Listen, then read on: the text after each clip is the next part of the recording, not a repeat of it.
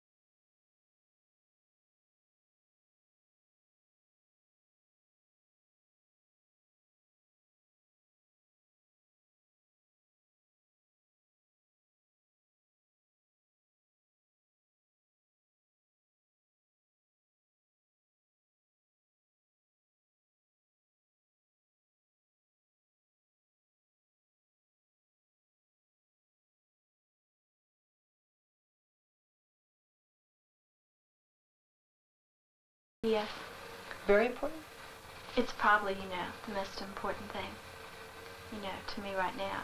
Because without freedom, you're just tied down. And everything, the illusion of freedom is transitory. She'll go down the pipe like all the rest. Soon she's going to be married, then you sell her on the wife-mother image. What do you want to do with your life?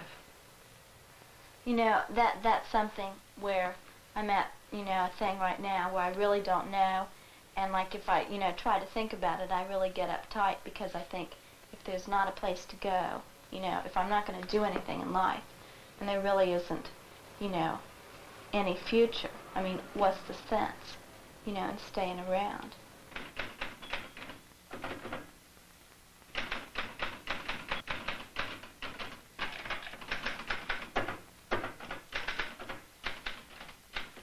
At 21, Tammy feels she is free. She feels she can make her own decisions about her life and can do whatever she wishes. But can she? As a woman, what can she do with her life? Tammy, Yes. before you take the time cards out the back, am I supposed to call back to Akron to this guy? Yes. Okay.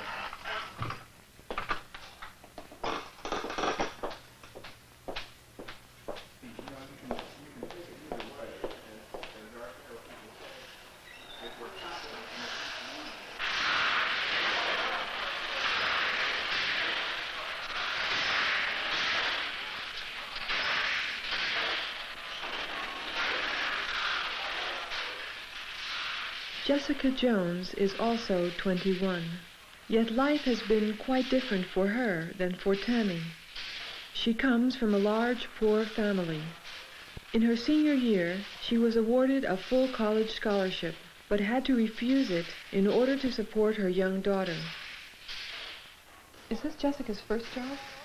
No, she's had 3 or 4 previous jobs. Coming to this area, she'd worked as a secretary to director of admissions in a small college. Why do you think she changed from secretarial work to factory work? I would guess probably because it's not only easier to get a job, perhaps as a young Negro person, but also that the money is substantially better.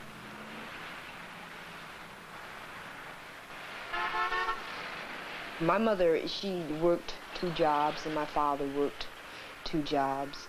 They gave to us, what they could, and I was never really lonesome until my mother and father separated. She was the type of woman, she was independent, but her kids were her life, you know. Now, my father, he was, I don't think when he and Mom got married that they really loved each other, you know. Mom was pregnant with me, so, you know, she sort of put the gun to him. Dad liked to have fun. He didn't want Mom to work, his pride, you know. But Mom was the kind of person, she could do twice as much by herself than she could with a man, you know.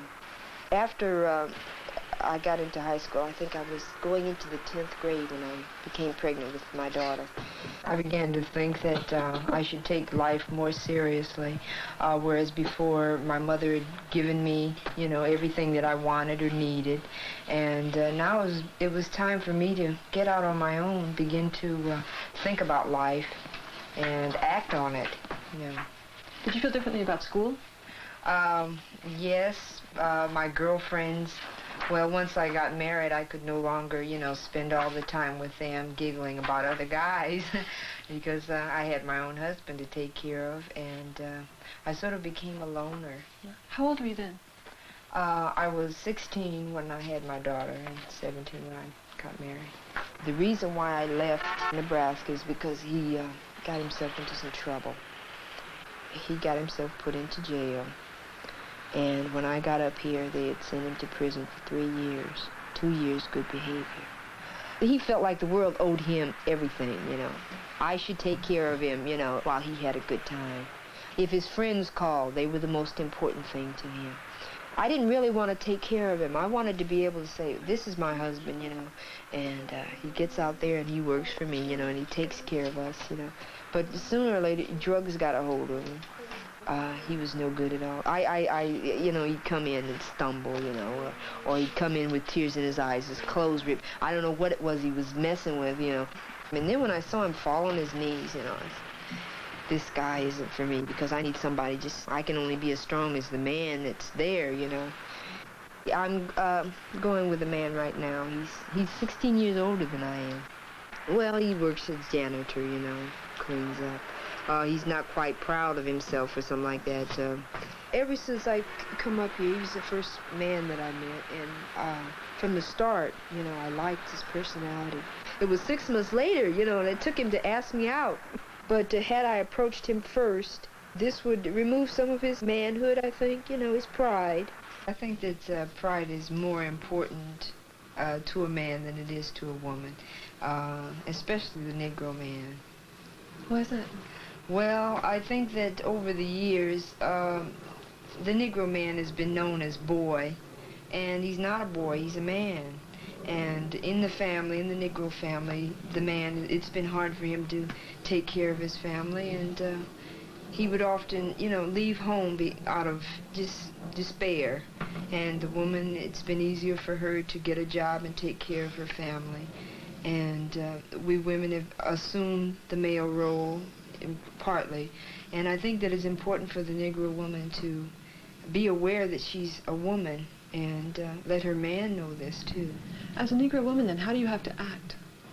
Well, I think we have to work harder at being feminine. It doesn't bother me wearing pants during the week because there's really no one at work that I'm trying to impress. But when I'm around Carl, I like to wear what he likes for me to wear.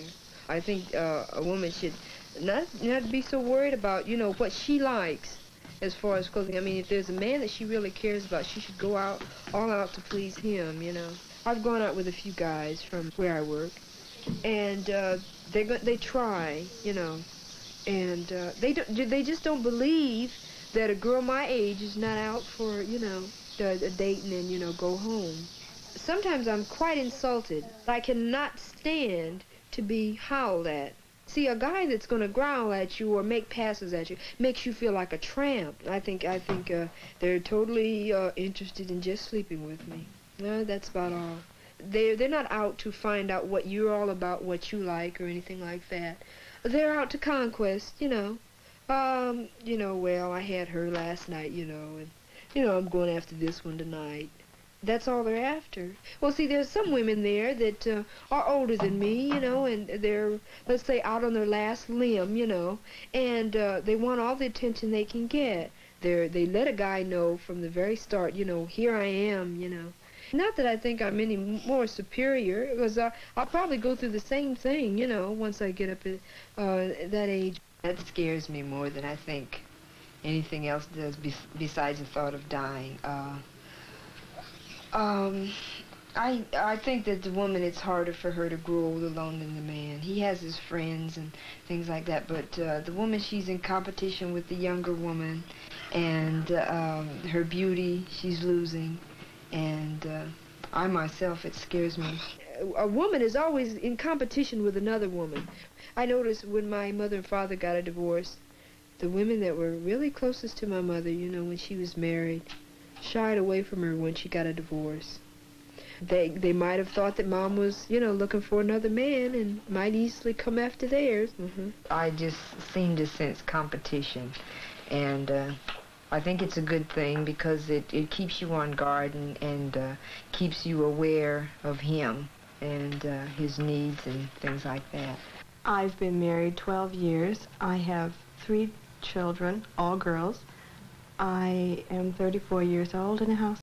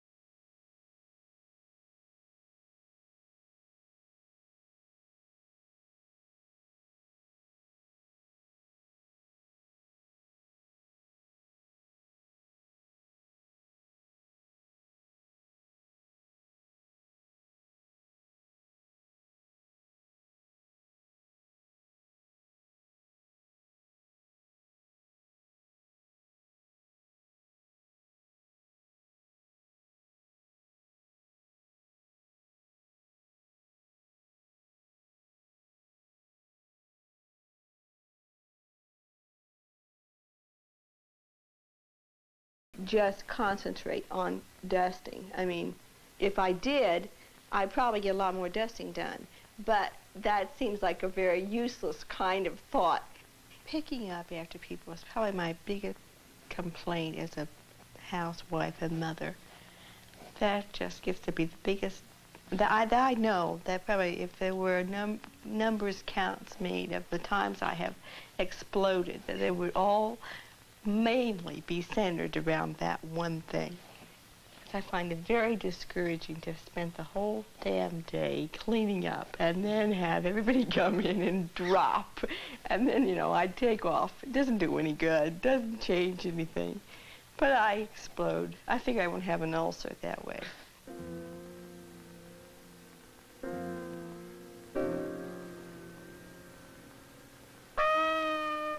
I grew up in a generation that was so marriage-oriented, brainwashed. That was, you really didn't, that was the thing to do. Actually, I think it was a bad sort of a situation. But at the time, you know, I didn't think anything about it. Practically everybody I knew was marriage-oriented. That was the main thrust of all your thinking.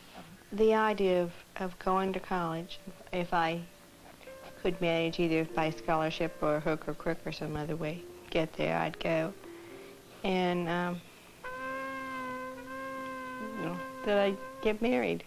Those were kind of the two things that, as a growing up teenager, I think I was most concerned with.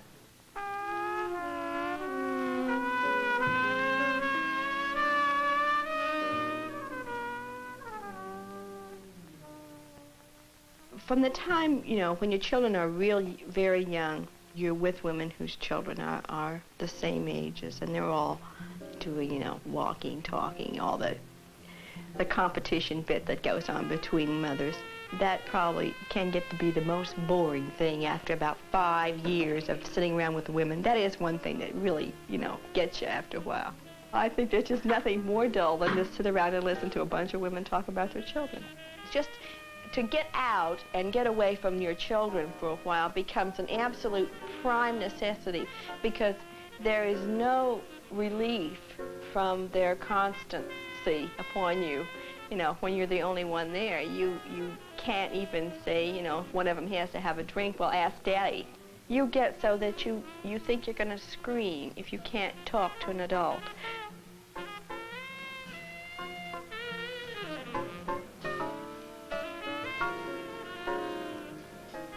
I think most women, married women with children, speak as mothers. And only frequently do they speak even as wives. My feelings about myself maybe are kind of dominated, I mean, about me as an individual, are really dominated by me as a wife and me as a mother. I mean, I think they really do. I think possibly the one place that they're not is when I work, because I think that's really the only place I am me, and I'm not really a mother or a wife. We've been told that this was how our mothers did it. We saw, even if we weren't told, that this was how life was for a woman, and I think that generally that's kind of the basic attitudes that you grow up with, and that you really don't think too terribly much about it. I don't consider myself to be dominated. I always considered that I did these things kind of because I wanted to. That may be fallacious.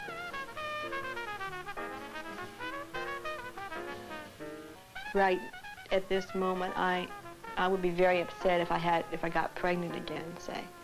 Perhaps the biggest reason is the fact that I don't want that tied down to the home sorts of things.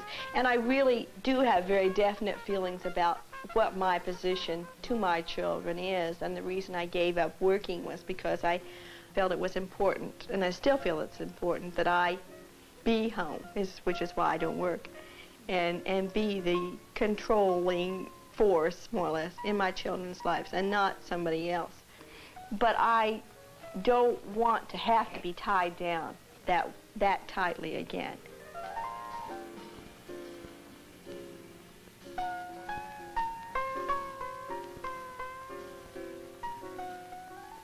If I had my life to live over again right now, if I hadn't married, and I were just getting married today, would I live it the way I'm living it now? Oh boy, I doubt it.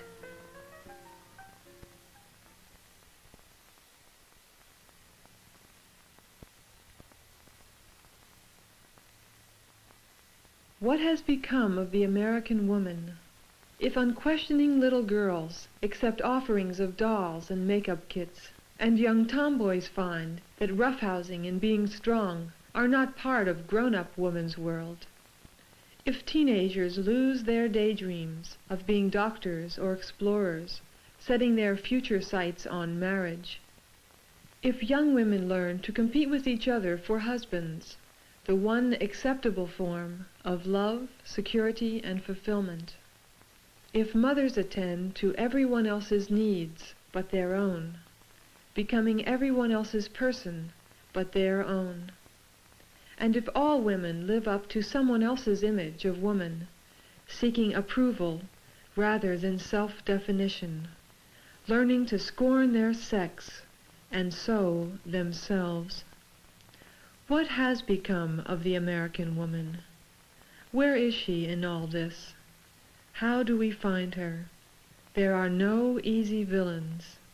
There are many victims. Some women today are beginning to find new ways. They are putting aside competitiveness and fear to share their common feelings and change their common condition.